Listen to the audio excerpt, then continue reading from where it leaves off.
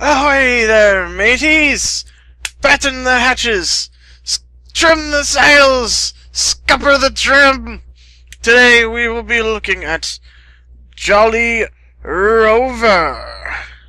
Now, first off, Jolly Rover is a point-and-click adventure. It is the genre of dog, if you will. They are all dogs. Every single character is a dog. It's wonderful. I love it. It's set in a pirate land. It's made by Welsome. Now, Welsome is an independent game developer based in Melbourne, in Australia, and it specializes in humorous and accessible non-action games, which means you can click and you don't have to use your other hand, so mostly it's handicap accessible. You know, you can set your own speed on how you do things. Say you're missing a hand, or you've got terrible, carpal tunnel in your hands. You can play this game. It's at your own pace. Really, it's great. Welsome was founded by Andrew Goulding in 2008. It has quickly developed a strong reputation for bringing the spirit of classic point-and-click adventures to a modern audience, it's excellent. I remember the games between 1990 and 1996, the point-and-click adventures, the Disney stuff. One of my favorites was Freddy the Fish, was a point-and-click adventure. There was Putt Putt, the car, whatever it was. It really does bring back the classic point-and-click thing. They really do. I love it. In 2010, they founded international acclaim with Jolly Rover declaring Best Australian Game at Free Play Awards. It earned 5 strong reviews. Earning strong reviews and international retail distribution across 5 languages. You can actually download a demo for the game. I'll give you a link beneath the video to do so. It's on PC or Mac. So, you know, it's up to you. I mean, it's great. You should try it out. You should go to the link, download it, play the demo. If you love it, you should buy it because it's really worth it. Even watching my playthrough, you'll see the whole game, but you'll play it yourself and you will still love it.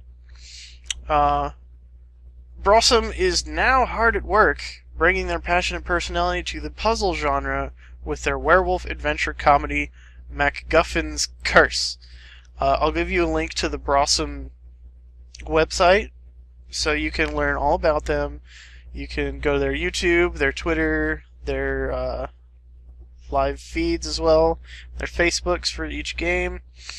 It's great. Now, let's cover a little about Jolly Rover itself. Here's a little snippet from their page. It is the golden age of It be the golden age of pirates, dogs of the sea, quite literally. Our swashbuckling sausage dog star is Gaius James Rover, son of the famous clown Jolly Rover, who died from a blow to the groin from an improperly loaded joke cannon.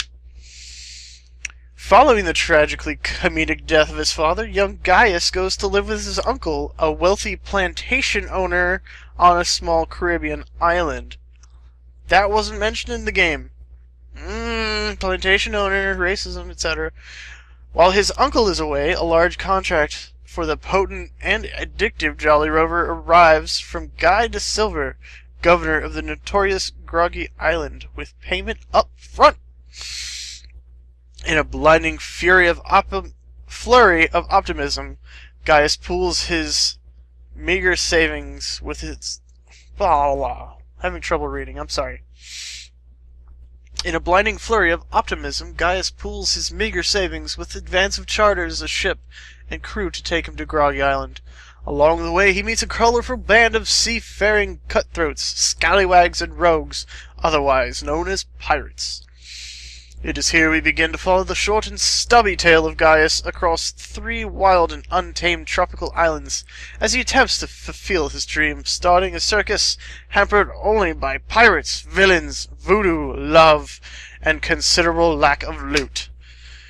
There's always loot to be had in Jolly Rover. It's everywhere. It's a point-and-click adventure. It is all about the loot.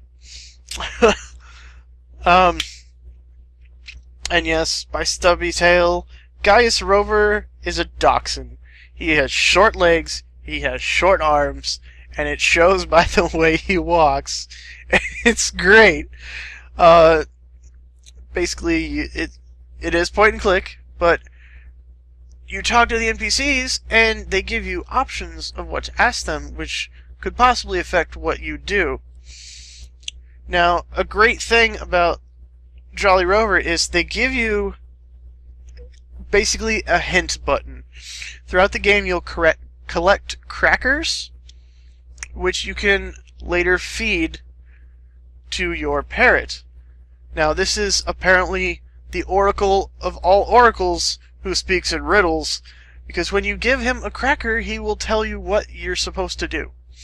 Now, you can get a small hint by asking him just what he thinks I should be doing. Or you can give him a cracker and he'll give you information on almost exactly what you're doing. And sometimes you can even give him a second cracker and he will tell you exactly what to do. How casual is that? I mean, it gives you the option to win the game. I mean, you can get stuck. You really can. You'll miss something and you'll get stuck for ages. But, you know, that option is there, and he is a worthy thing to have. Now, like it said, you are where you have to repay the governor of Groggy Island for this shipment that was stolen by pirates. And he asks for a certain sum of money, which you find throughout the game. Sorry, excuse me.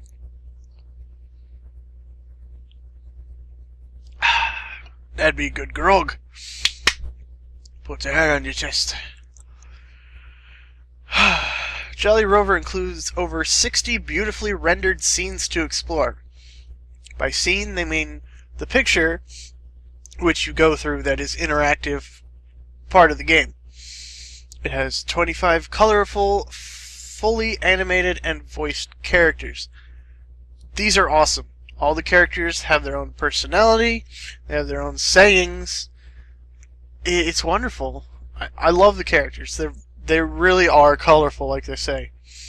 It's a traditional point-and-click adventure with simple one-click interface, which means Mac users, there's one button you have to click. It's wonderful, isn't it? I don't use a Mac, but that's beside the point. It has organic and fully integrated hint and task tracking system, which is the parrot, like I was talking about. There's extras, captain bios, concept art, music tracks, and director's commentary. These are your achievements that you unlock throughout the game by finding certain things. And, you know, I think Jolly Rover is a 100% buy for you. It is wonderful. Just watch my playthrough as long as you want, because it is amazing. Absolutely amazing. I had fun throughout the entire time. So, it's up to you guys. I say get it. Who cares how much it is? It's probably only like $4 or $5 on Steam and Desura, and I think you can even buy it from Brossome's website as well. So, with that, I leave you Jolly Rover. Peace out.